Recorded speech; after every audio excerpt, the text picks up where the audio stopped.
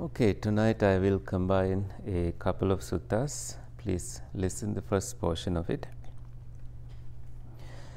Accompanied by Lovingkindness, Samyutta Nikaya, Bojjhanga Samyutta Mahavagga. In Bojjhanga Samyutta you find 54.4. This is Metta Sahagata Sutta. It's also called the Haliddavasana Sutta. On one occasion, the Blessed One was dwelling among the Kolians, where there was a town of the Kolians named Haliddavasana. So that's how the sutta got its name.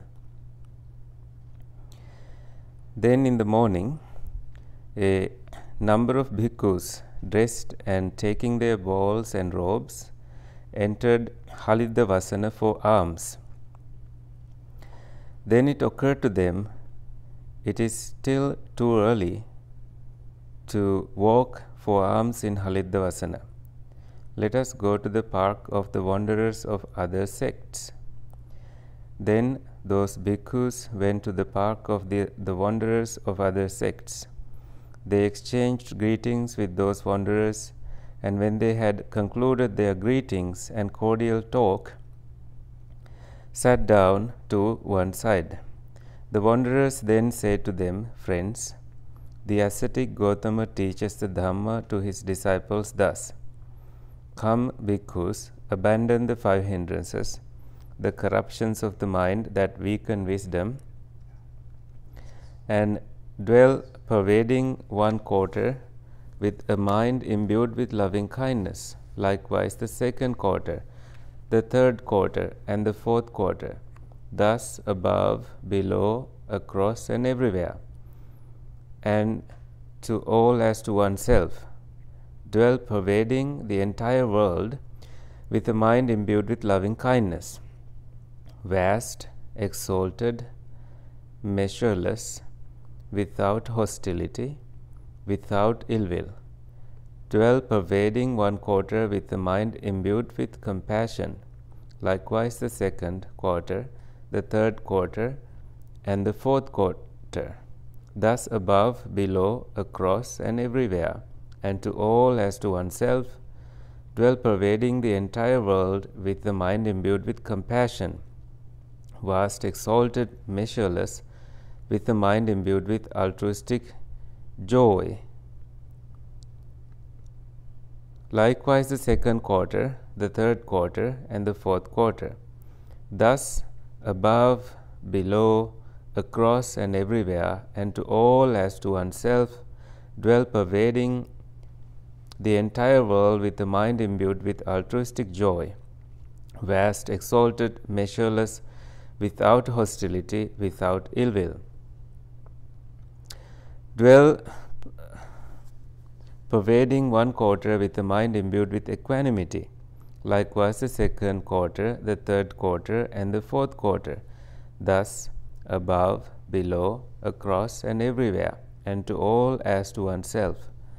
Dwell pervading the entire world with the mind imbued with equanimity, vast, exalted, measureless, without hostility, without ill will. We too, friends, teach the Dhamma to our disciples thus: Come and do all that stuff. Then those bhikkhus neither delighted nor rejected the statement of those wanderers. Without delighting in it, without rejecting it, they rose from their seats and left, thinking, "We shall learn the meaning of this statement in the presence of the Blessed One." So there is some comparison going on in here.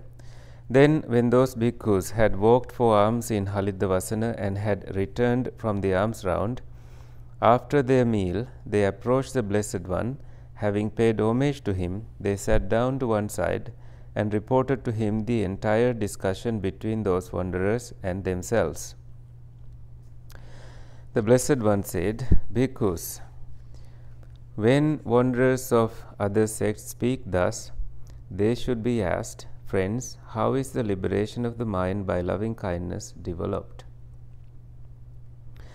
What does it have as its destination, its culmination, its fruit, its final goal?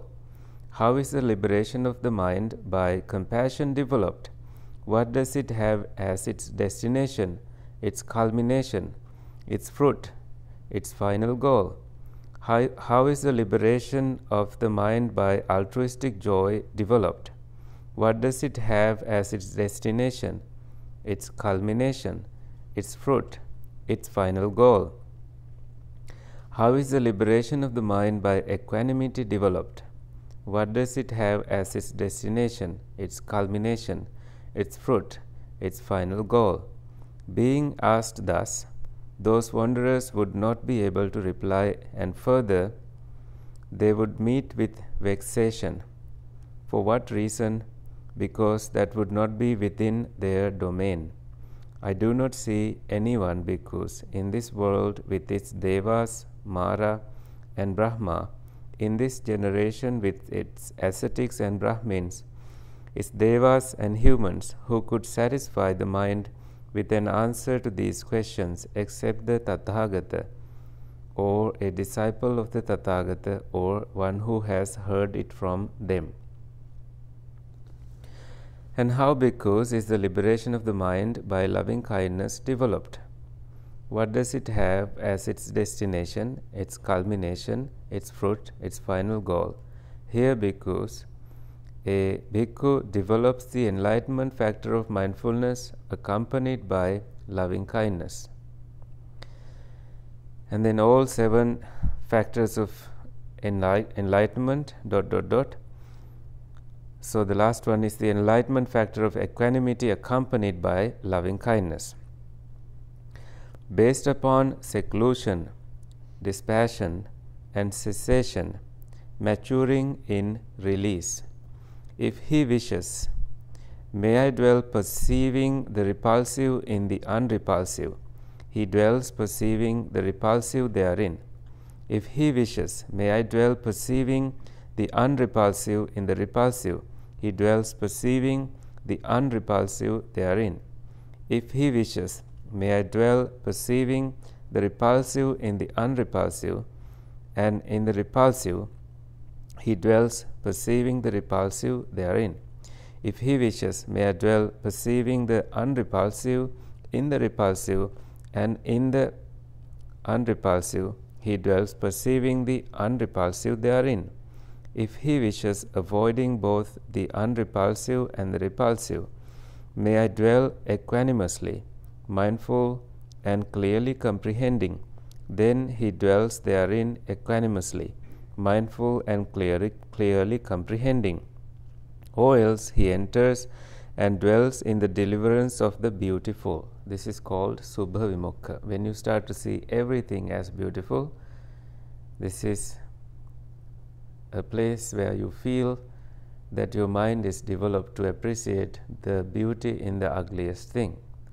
Ugliness also in the beautiful thing. Like your human body, we take it as a beautiful thing, but also see the not so beautiful nature of it. You have the equanimity developed in your practice to the extent necessary for you to not be shaken with this seeing that you are experiencing. So when you go to the bathroom and you want to admire the feces, this is nothing wrong with you. It's your mind is perceiving the beautiful in the ugliest stuff that the mind sees. Nothing wrong with it.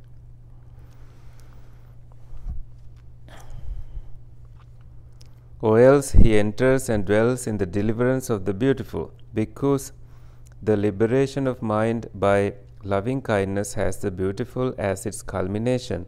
I say, for a wise bhikkhu who has not penetrated to a superior liberation. I will explain what is beautiful after reading what the Buddha says next. And how, bhikkhu, is the liberation of the mind by compassion developed? What does it have as its destination, its culmination, its fruit, its final goal?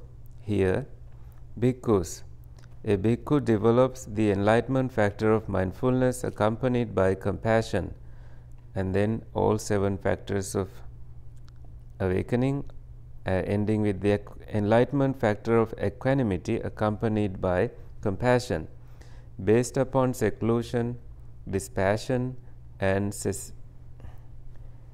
cessation, maturing in release.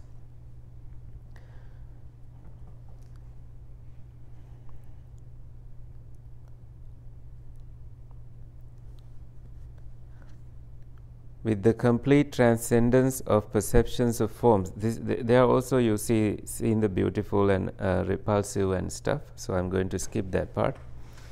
Or else with the complete transcendence of perceptions of forms, with the passing away of perceptions of sensory impingement, with non-attention to perceptions of diversity, aware that space is infinite, he enters and dwells in the base of the infinity of space. Because the liberation of mind by compassion has the base of the infinity of space as its culmination, I say, for a wise bhikkhu here who has not penetrated to a superior liberation. So he gives a hint that there is further escape. He also tells that compassion leads to infinite space. So if compassion leads to infinite space, what did loving kindness leads to? To the states before. And that means up to 4th jhana. Like on the first day I mentioned that loving kindness has this one quality out of 11, which is it tranquilizes your mind quickly. Tuvatang chittang samadhyati. That means you can enter jhanas very quickly when your mind is free from aversion, hatred, frustration, when you know how to hold things in your heart with that loving kindness instead of blaming stuff or anything. It's such a pure state of mind.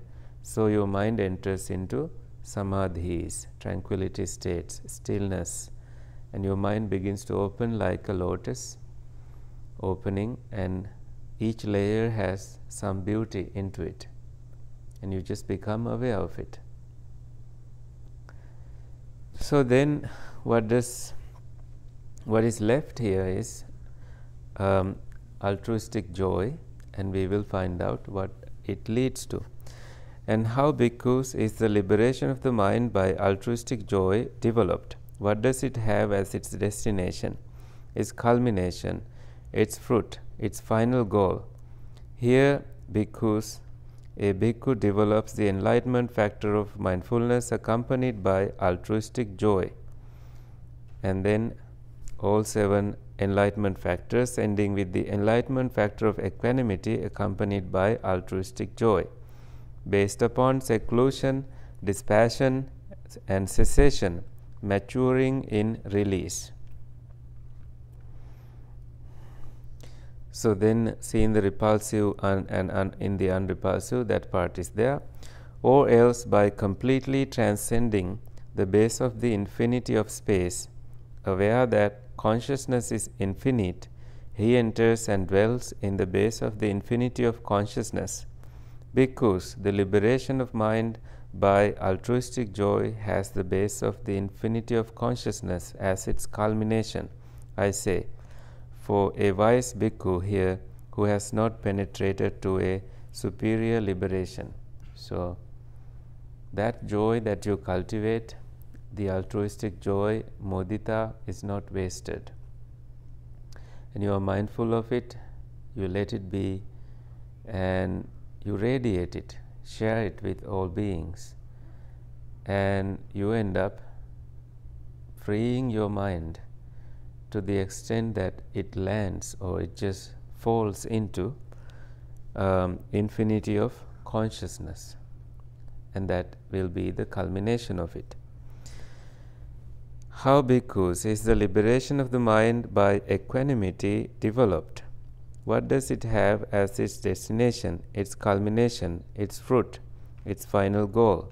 Here, bhikkhus, a bhikkhu develops the enlightenment factor of mindfulness accompanied by equanimity, and then all 7 factors ending with enlightenment factor of equanimity accompanied by equanimity. Now this is a sublime state working together with an enlightenment factor.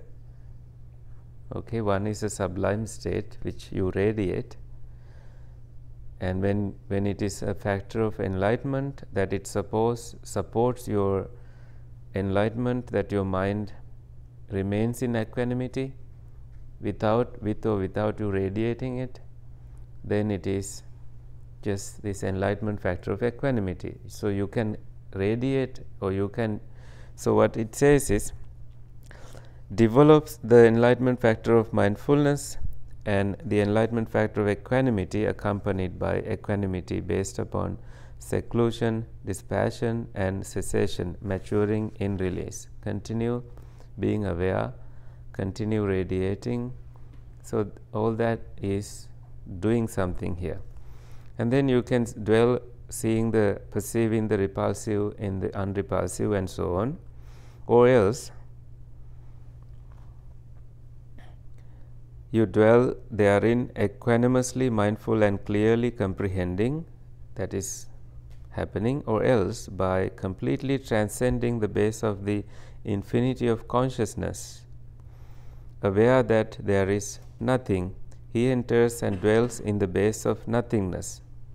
Bhikkhus, the liberation of mind by equanimity has the base of nothingness as its culmination, I say, for a wise bhikkhu here who has not penetrated to a superior liberation. So then what is left is neither perception nor non-perception, and that is also possible. So does metta lead to nibbana? Nothing leads to nibbana. It actually gradually takes you on that road, and it culminates in very much in this nothingness state, but you know how to progress. It does actually, it is onward leading, and it takes you to neither perception nor non-perception, not even perceiving that as a base. And when you completely let go of that, the cessation in the singular is experienced, and you come out of it, and you develop further dispassion, further letting go of lust, hatred and delusion, until you are completely free, until you are aware that there is nothing more to be done, and that you have true knowledge. All those factors are cultivated. So bookmark your questions. I am going to switch to, I will come back to this book. I want to talk about some, because some of you have been asking about Buddha's, how we perceive the Buddha. And I briefly mentioned yesterday that one way to perceive him, that he is one of the most beautiful expressions of the universe. But that is not enough. So we will go to Maha Saccaka Sutta, that is Majjhima Nikaya 36, where this person visits the Buddha. Thus have I heard, on one occasion the Blessed One was dwelling at Vesali in the great wood, in the hall with the peaked roof. So great wood is Mahavana. Hall with the peaked roof is called Kutagarasala. Now on that occasion, when it was morning, the Blessed One had finished dressing and had taken his bowl and outer robe, desiring to go into Vesali for alms. Then, as Saccaka the Niganta's son was walking and wandering for exercise, he came to the hall with the peaked roof in the great wood. The Venerable Ananda saw him coming in the distance and said to the Blessed One, Venerable Sir, here comes Saccaka the Niganta's son, a debater and a clever speaker regarded as by many as a saint. He wants to discredit the Buddha, Dhamma and Sangha. It would be good if the Blessed One would sit down for a while out of compassion. The Blessed One sat down on the seat made ready. Then Saccaka, the Niganta's son, went up to the Blessed One and exchanged greetings with him. When this courteous and amiable talk was finished, he sat down at one side and said to the Blessed One, Master Gautama, there are some recluses and Brahmins who abide pursuing development of body but not development of mind. They are touched by bodily painful feeling. In the past, when one was touched by bodily painful feeling, one's thighs would become rigid, one's heart would burst, hot blood would gush from one's mouth, and one would go mad, go out of one's mind. So then the mind was subservient to the body. The body wielded mastery over it. Why is that? Because the mind was not developed. But then there are those who develop the mind, but they don't have control of the body. He says that here. And the Buddha asks, but what have you learned about development of body? Well, there are, for example, Nanda, Vaccha, Kisa Sankicca, Makkali Gosala. They go naked, rejecting conventions, licking their hands, not coming when asked, not stopping when asked. They do not accept food brought or food specially made or an invitation to a meal. They receive nothing from a pot, from a bowl, across a threshold, across a stick, across a pestle, from two eating together, from a pregnant woman, from a woman giving suck, breastfeeding, from a woman in the midst of men, from where food is advertised to be distributed, from where a dog is waiting, from where flies are buzzing. They accept no fish or meat. They drink no liquor, wine, or fermented brew. They keep to one house, to one morsel. They keep to two houses or two morsels. When they go on alms round, they only visit one house and they go back. If they didn't receive anything, that's it. So one morsel is that they just receive just a bite of food and they go back. So just taking extreme self-modification into seriously into their practice, and that is what they did. This is called body development those days. They keep to 7 houses or 7 morsels. They live on 1 saucerful a day or 2 saucerfuls a day, on 7 saucerfuls a day. They take food once a day, once every 2 days, once every 7 days, thus even up to once every fortnight. They dwell pursuing the practice of taking food at stated intervals. But do they subsist on so little? Buddha asks. No, Master Gautama, sometimes they consume excellent hard food, eat excellent soft food, taste excellent delicacies, drink excellent drinks. Thereby they again regain their strength, fortify themselves, and become fat. So what they earlier abandoned,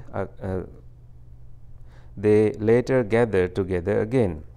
That is how there is increase and decrease of this body. But what have you learned about development of mind?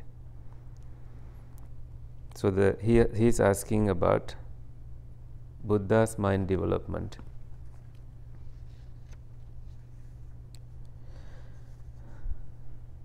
No.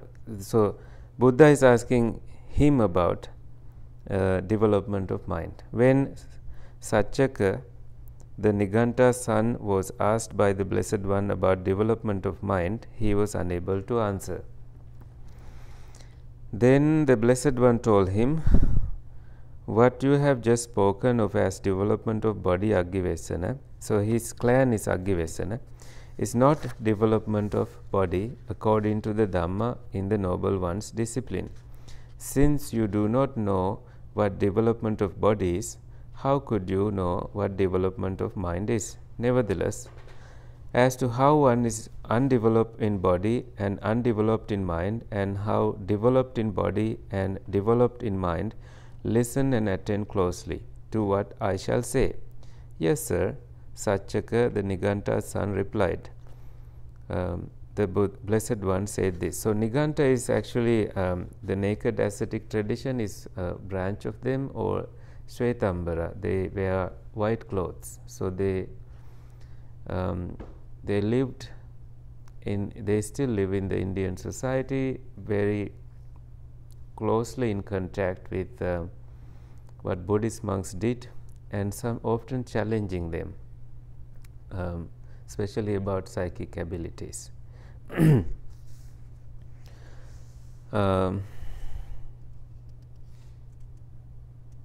So then the Buddha explains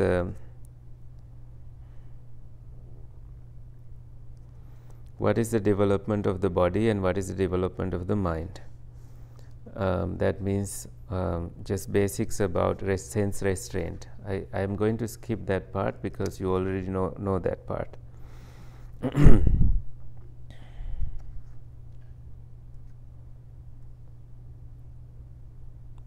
So after saying that,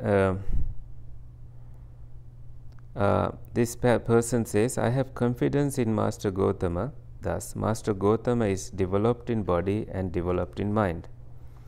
Surely, your words are offensive and discourteous, but still I will answer you. Since this statement that he made about the Buddha is actually not knowing anything about the Buddha, just to judge and like making weird faces, so that kind of thing.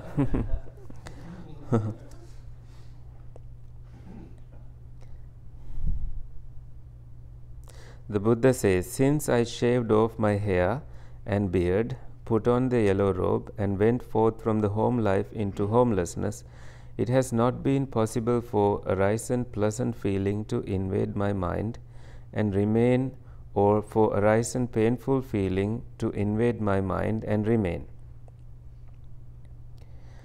Has there never arisen in Master Gautama a feeling so pleasant that it could invade his mind and remain? Has there never arisen in Master Gautama a feeling so painful that it could invade his mind and remain? Why not, Agivesana? Here, before my enlightenment, while I was still only an unenlightened bodhisattva, I thought, household life is crowded and dusty. So, the Buddha is talking about those pleasant feelings he abandoned in terms of lust, hatred and delusion that he kept on the bay. But he didn't know the true nature of them. But he experienced meditation pain, and he explains all that here. Here, Agdivesana, before my enlightenment, while I was still only an unenlightened bodhisattva, bodhi means enlightenment, sattva is a being who is aspiring to be awakened. I thought, household life is crowded and dusty. Life gone forth is wide open. It is not easy, while living in a home, to lead the holy life utterly perfect and pure as a polished shell. Suppose I shave off my hair and beard, put on the yellow robe, and go forth from the home life into homelessness. Later, while still young, a black-haired young man endowed with the blessing of youth, in the prime of life, I went forth, and he explains all that in Sutta 26. I will go to that Sutta maybe now. 26 is on 253.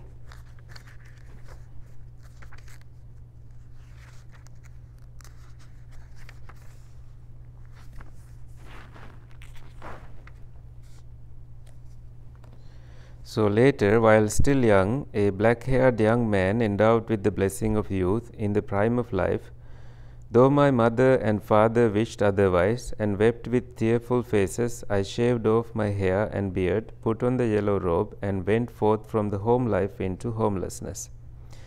Having gone forth in search of what is wholesome, seeking the supreme state of sublime peace, I went to Alara Kalama and said to him, Friend Kalama, I want to lead the holy life in this Dhamma and discipline. Alara Kalama replied, the Venerable One may stay here. This Dhamma is such that a wise man can soon enter upon and abide in it, realizing for himself through direct knowledge his own teacher's doctrine. I soon quickly learned that Dhamma, as far as mere lip reciting and rehearsal of his teaching went. I could speak with knowledge and assurance, and I claimed, I know and see, and there were others who did likewise. So his mind was not invaded by lust and hatred, but delusion, of course, he has not completely understood everything yet. So he can tell that his mind can enter into these states easily just by hearing it. So he took it seriously and also practiced with them here. I considered it is not through mere faith alone that Alara Kalama declares. By realizing for myself with direct knowledge, I enter upon and abide in this Dhamma. Certainly, Alara Kalama abides knowing and seeing this Dhamma. Then I went to Alara Kalama and asked him, Friend Kalama, in what way do you declare that by realizing for yourself with direct knowledge, you enter upon and abide in this Dhamma? In reply, he declared the base of nothingness. I considered not only Alara Kalama has faith, energy, mindfulness, concentration, and wisdom. I too have faith, energy, mindfulness, concentration, and wisdom. Suppose I endeavor to realize the Dhamma that Alara Kalama declares. He enters upon and abides in by realizing for himself with direct knowledge. I soon quickly entered upon and abided in that Dhamma by realizing for myself with direct knowledge. Then I went to Alara Kalama and asked him, Friend Kalama, is it in this way that you declare that you enter upon and abide in this Dhamma by realizing for yourself with direct knowledge? That is the way, friend. It is in this way that I also enter upon and abide in this Dhamma by realizing for myself with direct knowledge. It is a gain for us, friend. It is a great gain for us that we have such a venerable one for our companion in the holy life. So the Dhamma that I declare, I enter upon and abide in by realizing for myself with direct knowledge. In the Dhamma that you enter upon and abide in by realizing for myself with direct knowledge. So you know the Dhamma that I know, and I know the Dhamma that you know. As I am, so you. As you are, so I am. Come, friend, let us now lead this community together. Like, come join as a teacher. Thus, Alara Kalama, my teacher, placed me, his pupil, on an equal footing with himself and awarded me the highest honor. But it occurred to me, this Dhamma does not lead to disenchantment or to dispassion, to cessation, to peace, to direct knowledge, to enlightenment, to Nibbana. So Nibbana is like complete ending of fire of lust, fire of hatred, and fire of delusion. So he realized that anyone can fall back into those states. So he was seeking that escape here. But not only to reappearance in the base of nothingness, not being satisfied with that Dhamma, disappointed with it, I left. So he actually touched nothingness. I may have mentioned infinite space by mistake, by being forgetful here. So nothingness is very close, right? Yeah. Still, in search of what is wholesome, seeking the supreme state of sublime peace, I went to Uddaka Ramaputta and said to him, Friend, I want to lead the holy life in this Dhamma and discipline. So, the same repetitions go on here.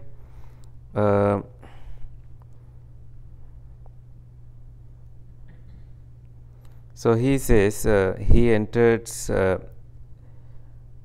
he declared the base of neither perception nor non-perception, and he entered it, and he was appointed as a teacher for the group. But the Bodhisattva realized that that is not the escape he was looking for. Still in search, because of what is wholesome, seeking the supreme state of sublime peace, I wandered by stages through the Magadhan country until eventually I arrived at Uruvela in Senani Gama. There I saw an agreeable piece of ground, a delightful grove with a clear flowering river with a pleasant smooth banks nearby, and nearby a village for alms resort. I considered, this is an agreeable piece of ground. This is a delightful grove with a clear flowing river with pleasant smooth banks, and nearby a village for alms resort. This will serve for the striving of a clansman intent of striving. So this will be good for meditation. And I sat down there thinking this will serve for meditation.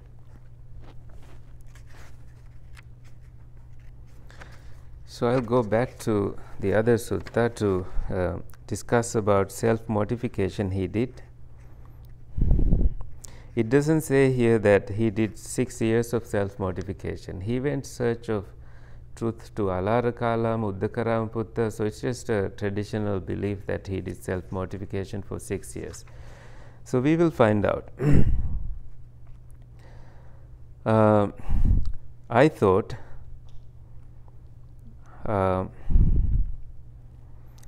suppose I practice breathingless meditation.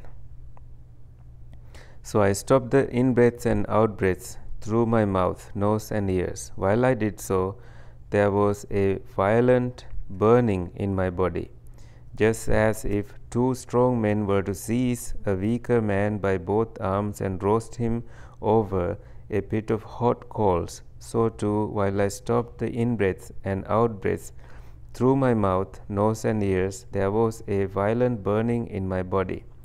So he did this practice because he wanted to purify both his body and mind, and his body and mind was already somewhat purified, but he did not see that passion is completely eliminated. So he wanted to burn it. So while I stopped the in-breaths and out-breaths through my mouth, nose and ears, there was a violent burning in my body. But although tireless energy was aroused in me and unremitting mindfulness was established, my body was overwrought and uncalm because I was exhausted by the painful striving. But such painful feeling that arose in me did not invade my mind and remain. So he could bear with, because equanimity was strong in him.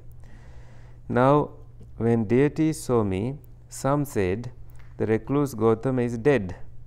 Other deities said, the recluse Gautama is not dead, he is dying. And other deities said, the recluse Gautama is not dead nor dying, he is an Arahant, for such is the way Arahants abide. So the concept of Arahants was there at the time. I thought, suppose I practice entirely cutting off food. Then deities came to me and said, good sir, do not practice entirely cutting off food. If you do so, we shall infuse heavenly food into the pores of your skin, and you will live on that.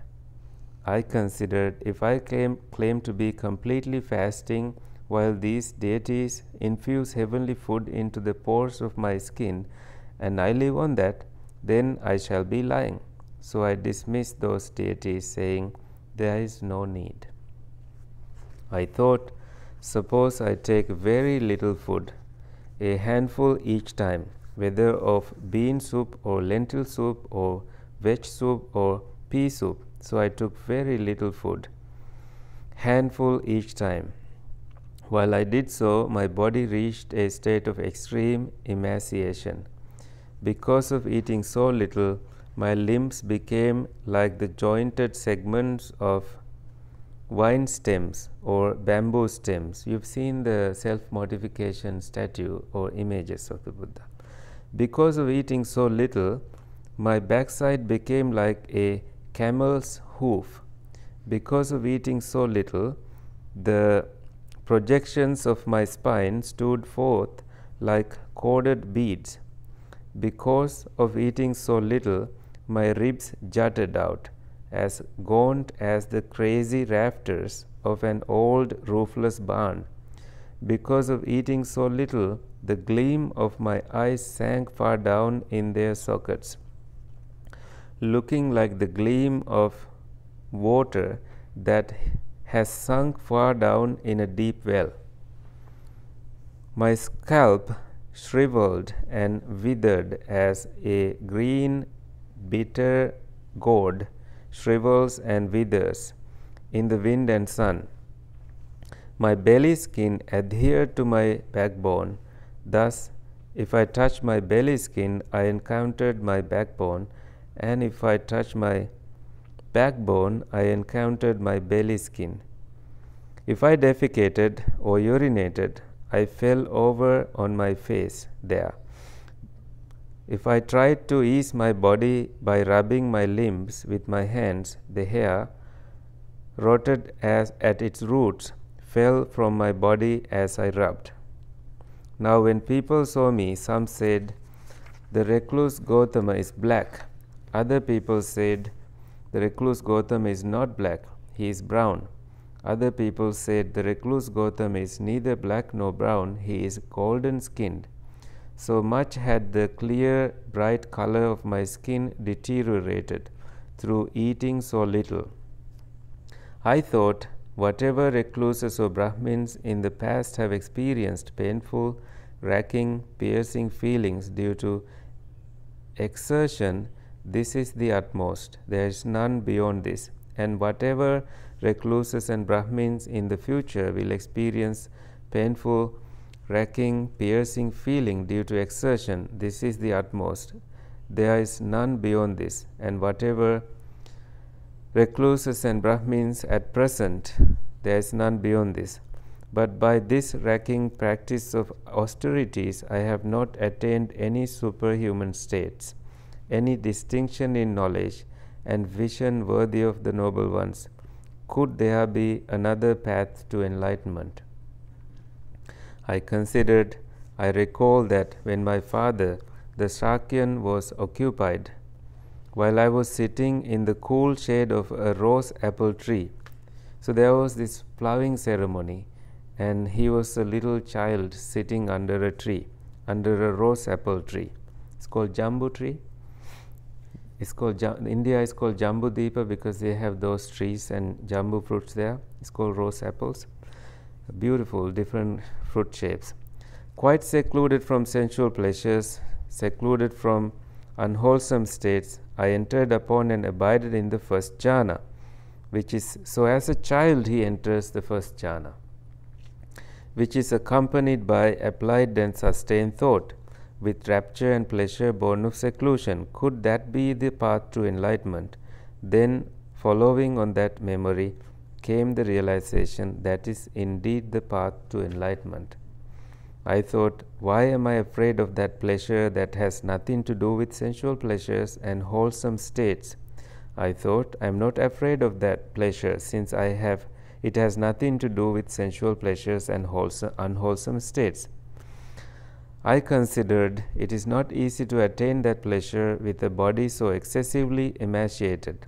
Suppose I ate some solid food, some boiled rice and porridge, and I ate some solid food, some boiled rice and porridge. Now at that time 5 bhikkhus were waiting upon me, thinking, if our recluse Gautama achieves some higher state, he will inform us. But when I ate the boiled rice and porridge, the 5 bhikkhus were disgusted and left me, thinking, the recluse Gautama now lives luxuriously. He has given up his striving and reverted to luxury.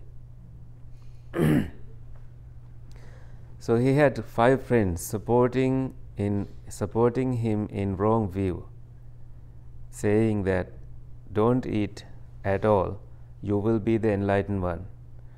Kondanya Vappa Bhaddiya Mahanama Assaji. These 5 were the companions, and we will meet them later. So your friends are going to abandon you sometimes, like they did. They are the ones who discourage you first when you try to build your material empire or spiritual empire. It doesn't matter what it is.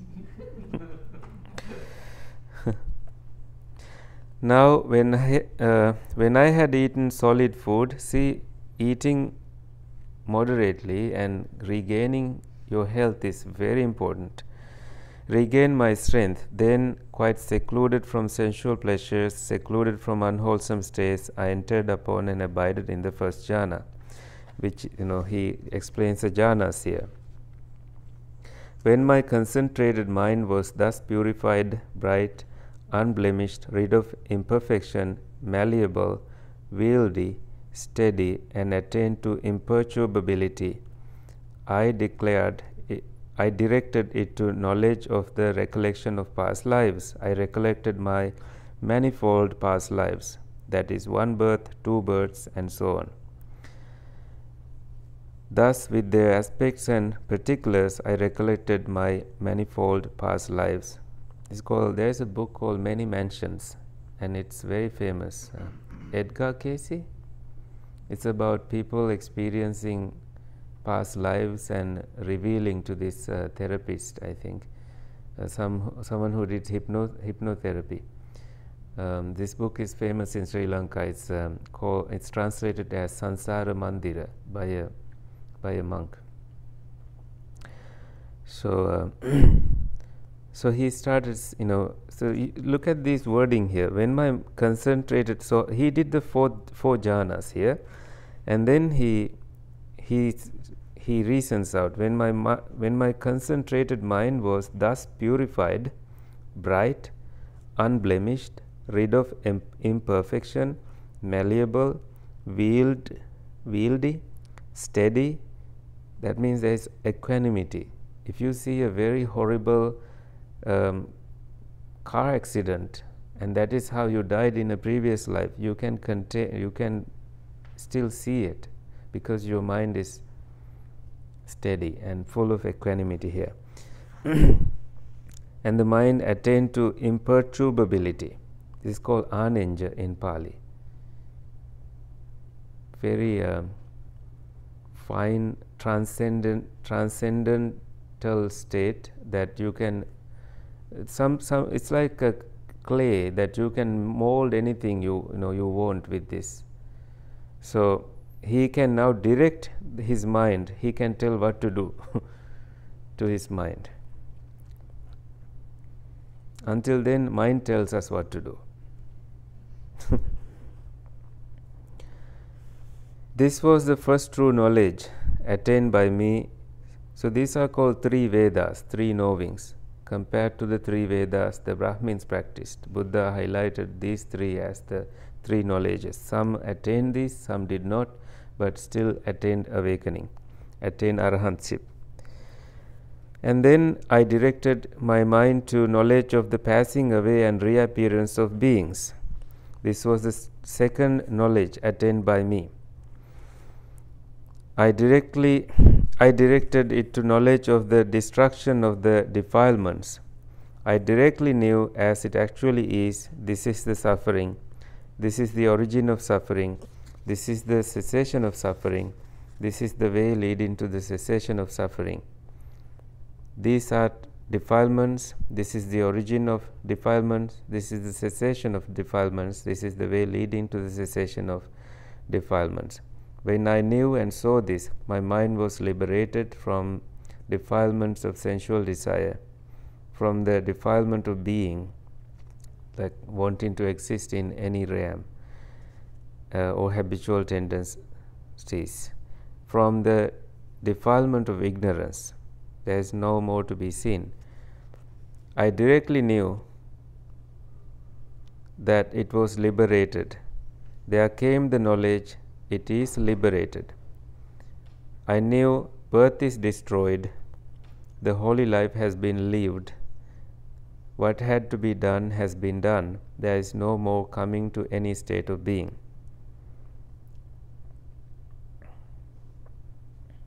Okay?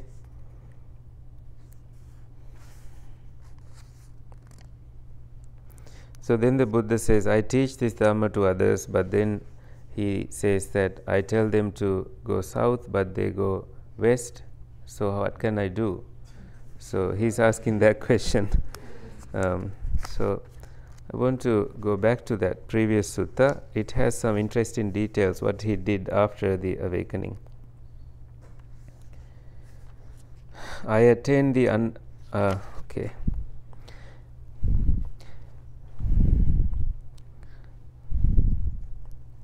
Then bhikkhus, being myself subject to birth, having understood the danger in what is subject to birth, seeking the unborn supreme security from bondage, nibbana. I attain the unborn supreme security from bondage, nibbana. I, being myself subject to aging, having understood the danger in what is subject to aging, seeking the unaging supreme security from bondage, nibbana. I attain the unaging supreme security from bondage, nibbana. Being myself subject to sickness, having understood the danger in what is subject to sickness, seeking the unailing supreme security from bondage, nibbana. I attain the unailing supreme security from bondage, nibbana. Being myself subject to death, having I attain the undefiled supreme security from bondage, nibbana. The knowledge and vision arose in me. My deliverance is unshakable. This is my last birth. Now there is no renewal of being. He found the answers. But then he had this question. I considered this Dhamma that I have attained is profound, hard to see and hard to understand, peaceful and sublime, unattainable by mere reasoning. This is why we tell you, stop thinking, 6R that thinking, stop giving yourself a Dhamma talk in your head. Because all that you know, you try to say, oh, this must be it, this must be that, so then you go zzz, back down. Unattainable by mere reasoning. The Buddha says this. Subtle, to be experienced by the wise. By this generation delights in attachment, takes delight in attachment, rejoices in social media. It is hard. Attachment. Same thing. It is hard for such a generation to see this truth, namely, see, people ask why people are not enlightened, why we don't see arahants. See, this is why. It is hard for such a generation to see this truth. They didn't even have social media at that time. Imagine how poor we are now.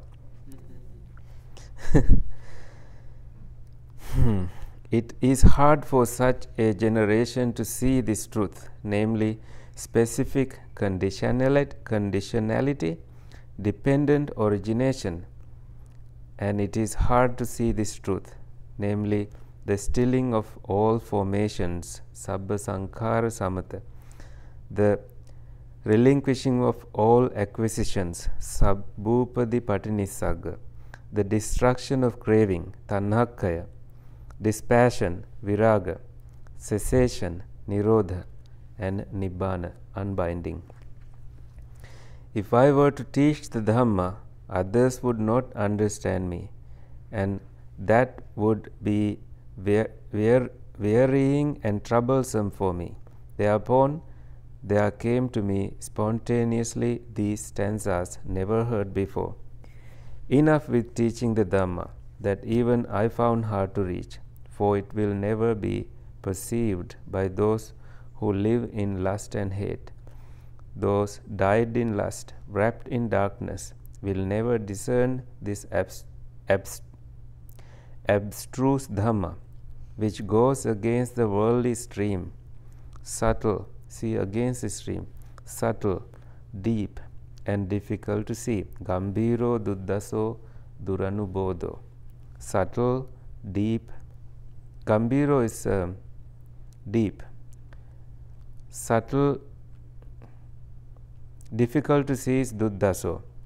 Subtle is duranubodo, hard to realize. Considering thus, my mind inclined to inaction rather than to teaching the Dhamma. So he can sense the tiresomeness, but did he have any aversion toward it? No. He just thought how difficult this can be. Then Brahma Sahampati knew with his mind the thought in my mind, and he considered, the world will be lost, the world will perish, since the mind of the Buddha, accomplished and fully enlightened, inclines to inaction rather than to teaching the Dhamma.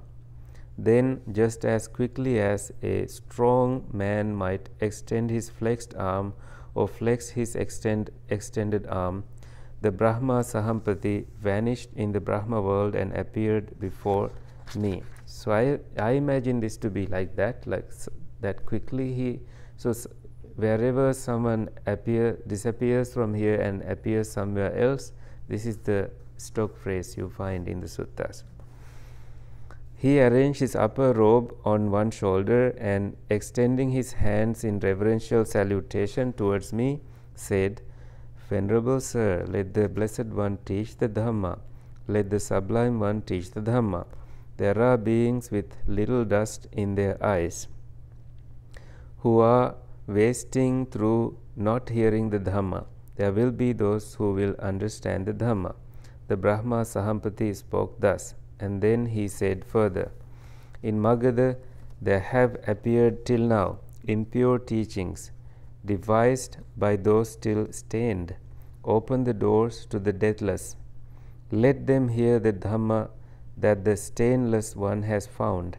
Just as one who stands on a mountain peak can see below the people all around, so, O wise one, all-seeing sage, ascend the palace of the Dhamma. Let the sorrowless one survey this human breed, engulfed in sorrow, overcome by birth and old age. Arise, victorious hero, caravan leader, deathless one, and wander in the world. Let the Blessed One teach the Dhamma. There will be those who will understand. So here all-seeing is explained, but why didn't he see this? That there are beings out there with little dust in the eyes. He is still reasoning out. He just did not pay attention to it.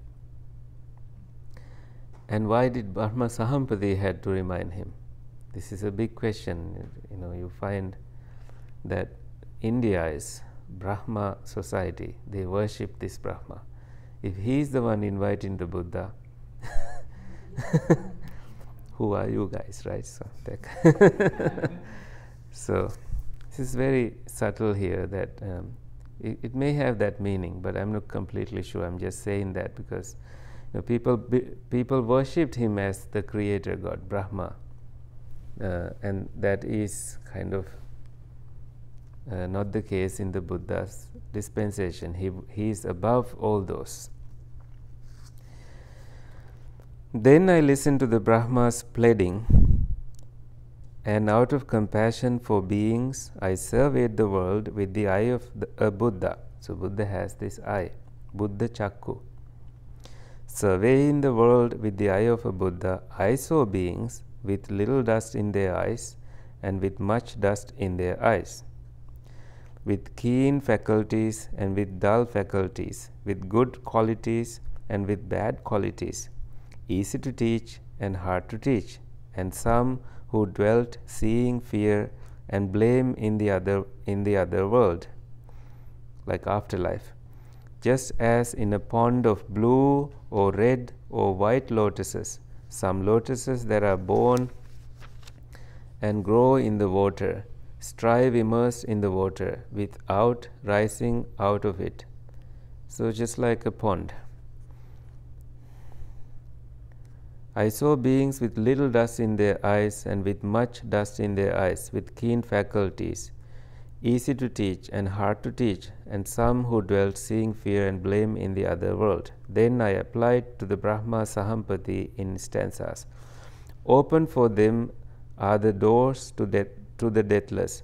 Let those with ears now show their faith, thinking it would be troublesome. O Brahma, I did not speak the Dhamma subtle and sublime. So he responds to Brahma Sahampati that I didn't see that far yet, but I see, yeah, there can be beings who are not so infatuated with lust and so on. Then Brahma Sahampati thought, the Blessed One has consented to my request that he teach the Dhamma, and after paying homage to me, keeping me on the right, he thereupon departed at once. I considered, to whom should I first teach the Dhamma? Who will understand this Dhamma quickly? It then occurred to me, Alara Kalama is wise, intelligent. See, some little dust in his eyes. And discerning, he has long had little dust in his eyes. Suppose I taught the Dhamma first to Alara Kalama. He will understand it quickly. Then deities approached me and said, Venerable Sir, Alara Kalama died 7 days ago. And the knowledge and vision arose in me. Alara Kalama died 7 days ago. I thought, Alara Kalama's loss is a great one. If he had heard this Dhamma, he would have understood it quickly. So he does not have a physical body out there to hear this teaching, even if the Buddha were to approach that place, that he is in a mind realm only, which does not manifest a physical form. I considered thus, to whom should I first teach the Dhamma? Uddaka Ramaputta is wise, intelligent and discerning. He has long had little dust in his eyes. He will understand it quickly. Then deities approached me and said, Venerable Sir, Uddaka Ramaputta died last night. And the knowledge and vision arose in me, yeah, he died last night. It's a loss, it's a great loss. If he had heard this Dhamma, he would have understood it quickly. I considered thus, to whom shall I first teach the Dhamma? Who will understand this Dhamma quickly? It then occurred to me, those friends who abandoned him. Bhikkhus of the group of 5 who attended me while I was engaged in my striving. Such gratitude, huh? They were very helpful to me. Suppose I teach the Dhamma to them. Then I thought, where are these monks? And with the divine eye, which is purified and surpasses the human, I saw that they were living at Benares in the deer park at Isipatana, not caring what happened to their friend. Then, monks, when I had stayed at Uruvela as long as I chose, so he spent 7 weeks reflecting on what he had realized, showing gratitude to the Bodhi tree, that is how it is perceived, but reflecting deep Dhamma, not blinking his eyes. You can see that place when you visit Bodh Gaya. We went to see that. I set out to wander by stages to Benares, Varanasi. Between Gaya and the Palace of Enlightenment, right? Benares. Between Gaya and the Place of Enlightenment, the Ajivaka Upekkha saw me on the road and said, Friend, your faculties are clear. The color of your skin is pure and bright. Under whom have you gone forth, friend? Who is your teacher? Whose Dhamma do you profess? I replied to Ajivaka Upekkha in stanzas. Ajivaka is also like a wandering ascetic. I am one who, so this is Buddha's response. The lotus comes here. I am one who has transcended all, a knower of all, unsullied among all things, renouncing all, by cravings ceasing freed, having known this all but for myself, to whom shall I point as teacher? I have no teacher. In fact, his teachers now passed away. And one like me exists nowhere in all the world, with all its gods, because I have no person for my counterpart. I am the accomplished one in the world. I am the teacher supreme. I alone am a fully enlightened one, whose fires are quenched and extinguished. I go now to the city of Kasi to set in motion the wheel of Dhamma. In a world that has become blind, I go to beat the drum of the deathless.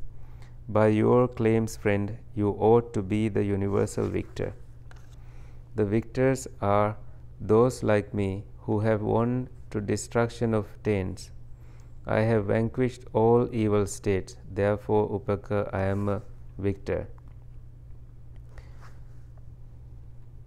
So, the Buddha does not say it here, but in another place he says, I am like a lotus, pundarikang yatha vaggu, toyena nupalipati. I am not smeared by the water. Nupalittom hi kamena. I am not smeared by kama, sensual lust. Tasma buddhosmi brahmana. Therefore, I am the Buddha. But at this point, look at his response. When this was said, the Ajivaka Upekkha said, Meh. May it be so, friend. Shaking his head, he took a bypath and departed. He just didn't get it. He expected somebody's name as a teacher, so not prepared to get a profound answer like that. Yeah, I think if you become a Buddha, let's not say that to everybody. Yeah, right, yeah. It's like, I am, okay. I am awakened. Nobody understands that really. Exactly, yeah. Little dust, really no dust. I mean, full of dust in this case. He's in a dusty road too. Then, because wandering by stages, I eventually came to Benares, to the deer park at Isipatana, and I approached the bhikkhus of the group of 5. The bhikkhus saw me coming in the distance, and they agreed among themselves, friends, here comes the recluse Gautama who lives luxuriously, who gave up his striving and reverted to luxury. We should not pay homage to him, or rise up for him from the seat, or receive his bowl and outer robe. This is a practice still being done when a monk visits with his bowl and outer robe. One of the attending monks would receive the bowl and then put it in the position of the seniority. So that is where the seating will be arranged, and will show where things are, where the bathroom is, and so on. But a seat may be prepared for him. They decided, okay, we'll give him a chair to sit. If he likes, he may sit down. However, as I approached, those bhikkhus found themselves unable to keep their pact. One came to meet me and took my bowl and outer robe. Another prepared a seat, and another set out water for my feet.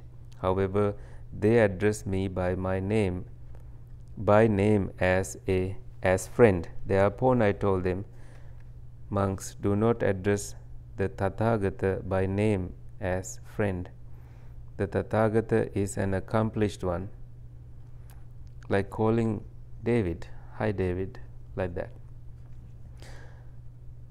The Tathagata is an accomplished one, a fully enlightened one. Listen, monks, the deathless has been attained. I shall instruct you. I shall teach you the Dhamma, practicing as you are instructed, by realizing for yourselves here and now, through direct knowledge. You will soon enter upon and abide in that supreme goal of the holy life, for the sake of which clansmen rightly go forth from the home life into homelessness. When this was said, monks of the group of 5 answered me this: Friend Gautama, by the conduct, the practice, and the performance of austerities that you undertook, you did not achieve any superhuman states, any distinction in knowledge and vision worthy of the noble ones. Since you now live luxuriously, having given up your striving and reverted to luxury, how will you have achieved any superhuman states, any distinction in knowledge and vision worthy of the noble ones? When this was said, I told them, the Buddha does not live luxuriously, nor has he given up his striving and reverted to luxury. The Tathagata is an accomplished one, a fully enlightened one. Listen, monks, the deathless has been attained. The second time, third time, they were not getting it. I was able to convince the monks of the 5. So after the third time, he says, when this was said, I asked them, Bhikkhus, have you ever known me to speak like this before? Just pay attention to what I am going to say. I have something to share. No, Venerable Sir, Bhikkhus, the Tathagata is an accomplished one, a fully enlightened one. Listen, monks, the deathless has been attained. Now, through your direct knowledge, you will soon enter upon and abide in that supreme goal of your holy life. I was able to convince the monks of the 5. Then I sometimes instructed 2 monks, while other 3 went for food. The 6 of us lived on what those 3 monks brought back from alms round. Sometimes I instructed 3 monks, while other 2 went for alms, and the 6 of us lived on what those 2 monks brought back from their alms round.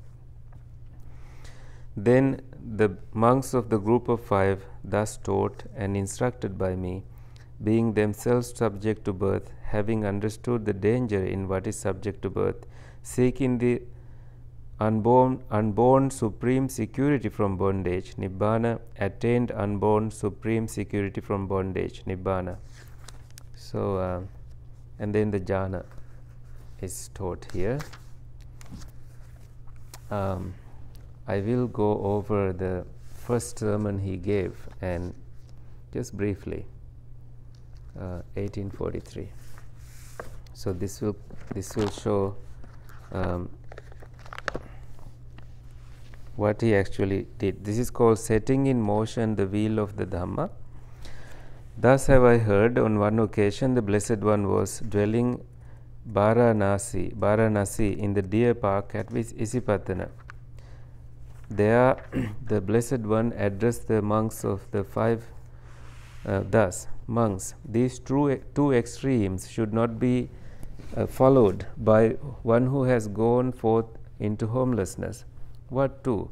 The pursuit of sensual happiness in sensual pleasures, which is low, vulgar, the way of worldlings, ignoble, unbeneficial, and the pursuit of so low is hino, vulgar is gammo, the way of worldlings is potujjaniko, ignoble is anaryo, unbeneficial is anatta sanghito.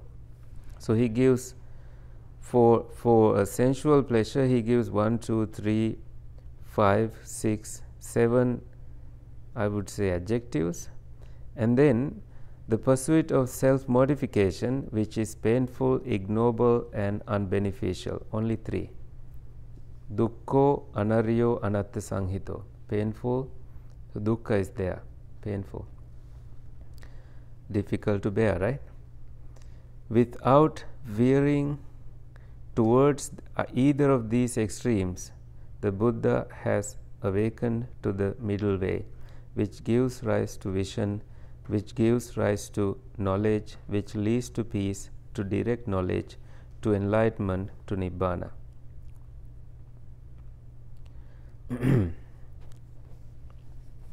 So then he declares, now This is the noble truth of suffering. Birth is suffering. So look at the 8 things he includes into the suffering section. Birth is suffering.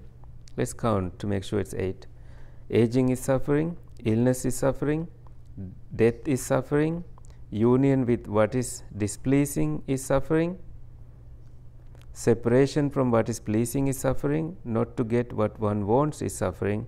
In brief, the 5 aggregates subject to clinging are suffering. How many are there? 8? Yeah, 8 things. Thank you.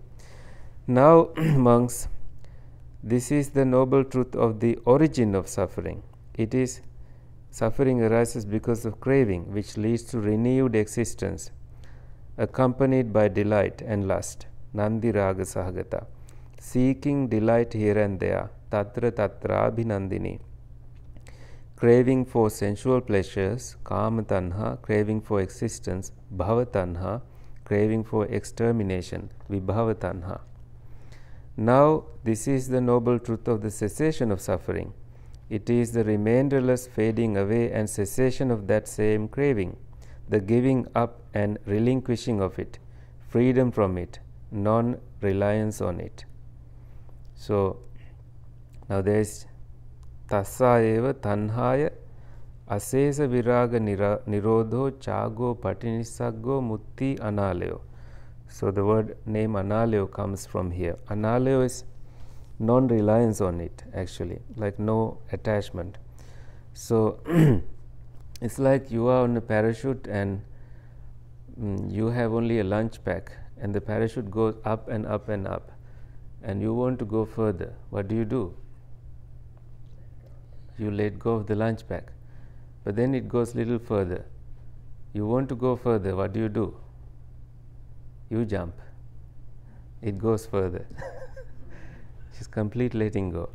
So it's like stage by stage. You can see here remainderless fading away and cessation of that same craving, the giving up and relinquishing of it, freedom from it, non-reliance on it. Mutti, freedom. Analayo, actually non-attachment. Chago, letting go. Siksaring. Patinisaggo, non-association. So I would translate analayo as non-attachment. Alaya, like Himalaya, is where snow is, Hima is. Okay? Alaya is like where there is so much of it, attachment, so much of it. So analaya is na alaya, no attachment. Okay? Now, this is the noble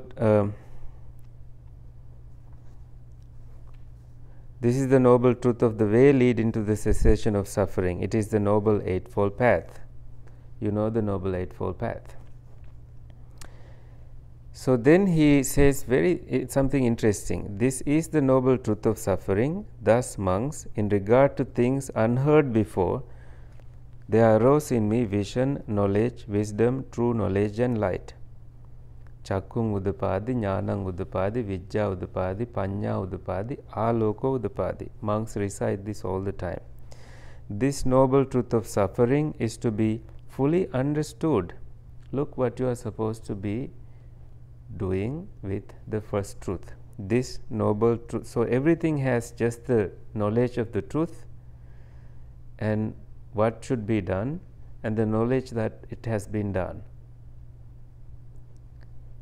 Okay, each truth has 12 aspects of it. How does it happen? Now you have 4 truths, the knowledge of the truth, what should be done, and that it has been done. Okay? 4 into 3 is 12. 12 aspects of it. We have a maths person here. So he is now declaring it. This noble truth of suffering is to be understood. All those aspects of suffering. In regard to things unheard before, there arose in me vision, knowledge, wisdom, true knowledge and light. This noble truth of suffering has been fully understood. Thus, in regard to things unheard before, there arose in me vision, knowledge, wisdom, and true knowledge and light. This is the noble truth of the origin of suffering. That's the craving. This origin of suffering is to be abandoned. Craving should be abandoned. This is the noble truth of cessation of suffering. That is one thing. This noble truth of cessation of suffering is to be realized. See what should be done with the cessation. It is to be realized. This noble truth of cessation of suffering has been realized. Then the knowledge arose. This noble truth of the way leading to the cessation of suffering, then this knowledge arose in him, and then this noble truth of the way leading to the cessation of suffering is to be developed. The Eightfold Path is to be developed. This noble truth of the way leading to the cessation of suffering has been developed. That knowledge arose in him.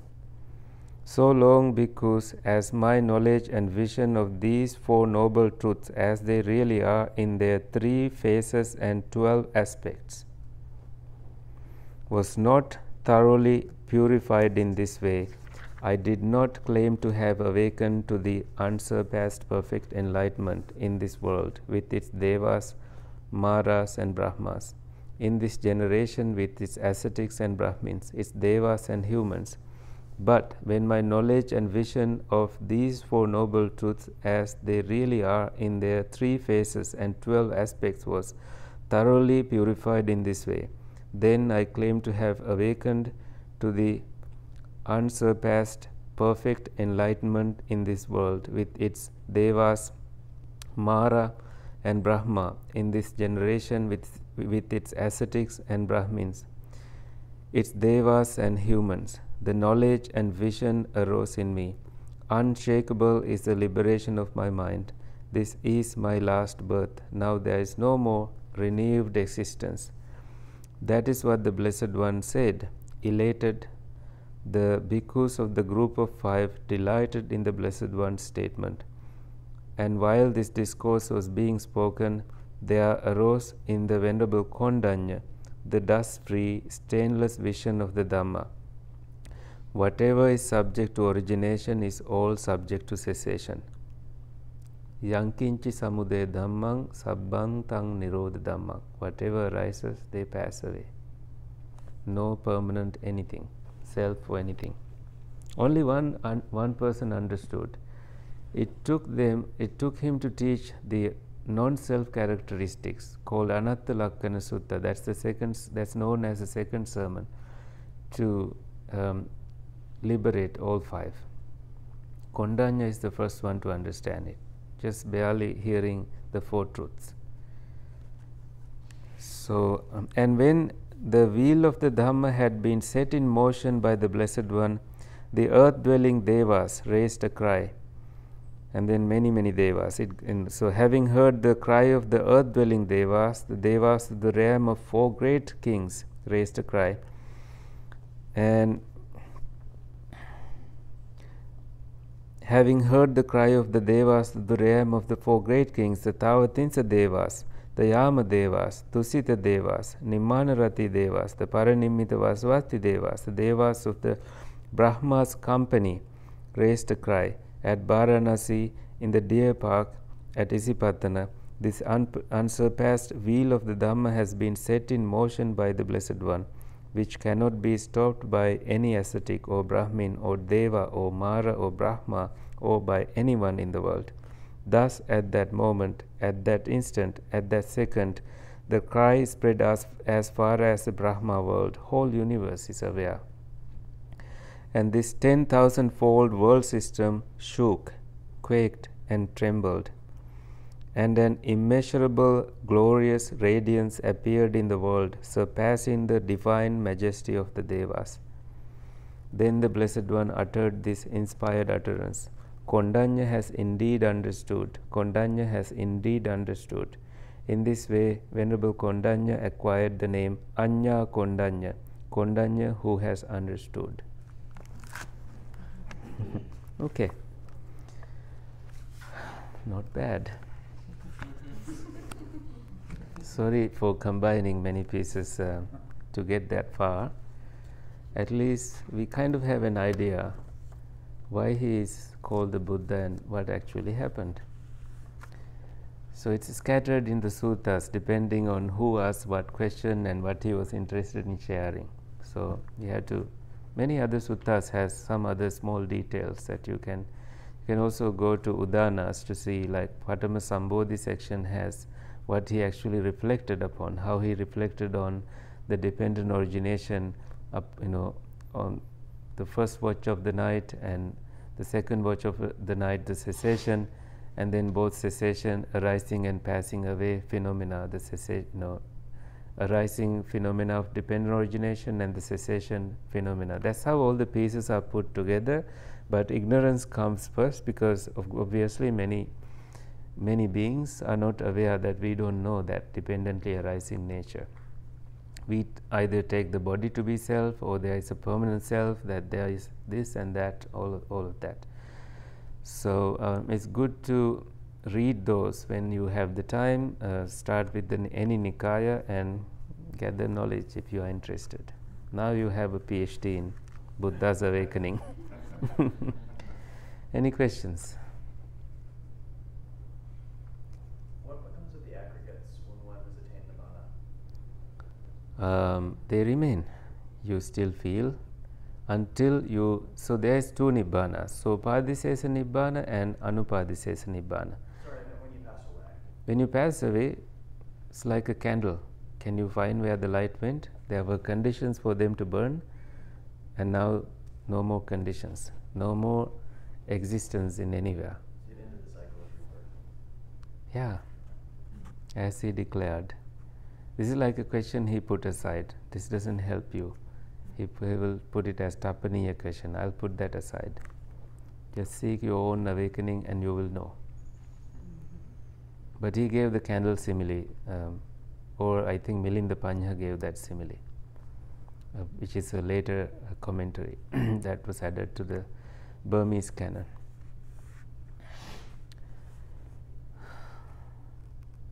Yeah, Rahul.